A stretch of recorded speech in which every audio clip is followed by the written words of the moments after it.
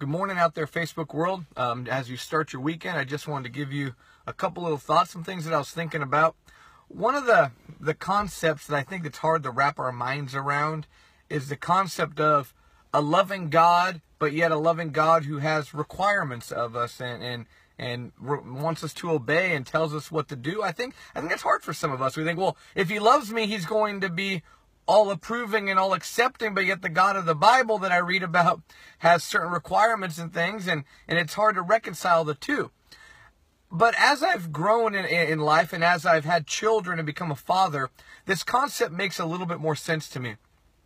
As a father, I'm always going to love my children. Without a doubt. I mean, I'm going to love them unconditionally. They're my children. I love them. I care about them. But sometimes my children do things that I don't approve of. Sometimes my children do things that even demand a punishment. And I remember several years ago when my little boy Roman was pretty little, he got in trouble for something. I don't even remember what it was. Maybe he hit his brother, stole something, typical, something that a kid does that got him in trouble. And I remember he got in trouble for it and we're scolding him for it. And I remember him saying, kind of exasperated, this idea of, well, you don't love me anymore. And I remember I stopped and I had to explain to him, no, Roman, I'm always going to love you, but what you did right now, I don't love. The behavior that you showed right now wasn't acceptable to me, and it upset me. It made me sad. It made your mom sad, and you're getting in trouble for it because it's not a behavior that I approve of. Now, I still love you. I love you even when you do bad things, but I don't love the behavior. I love you when you do bad things, but I still want you and require of you to do, the good things. And that's kind of the same way with us and God. God's always going to love us. He loves us unconditionally. He made us. But he's not always going to love the things that we do. He's not always going to approve of our actions or our behavior.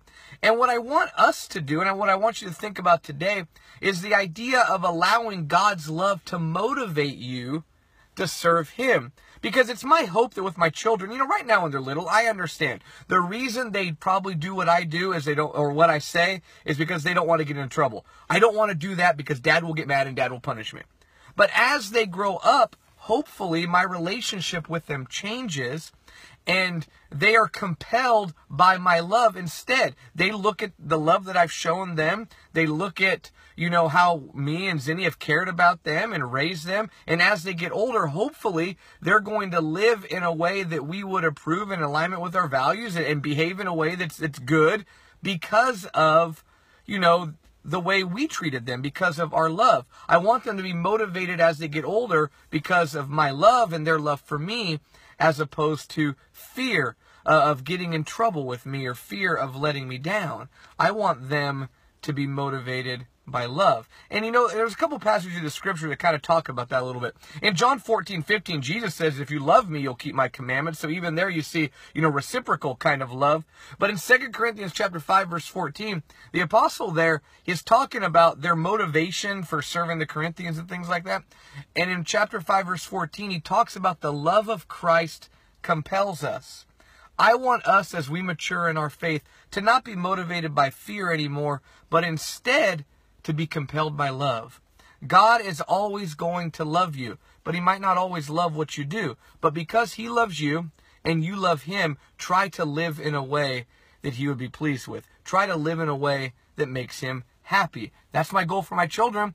I want them to know that I love them, and I want them to love me in return, and I want them to behave and live in a way that brings me joy. God, your heavenly Father, made you. He loves you, and he wants you to live in a way that brings him joy. That's all the thoughts I have for today. Have a great weekend and a blessed day. Thanks for tuning in.